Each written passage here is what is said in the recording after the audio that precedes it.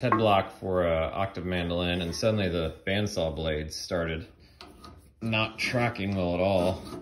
Almost snapped. So kind of reminded me, always check the rollers in the back for the pushback of the blade, and then the side to side. These all look pretty good. No issues there.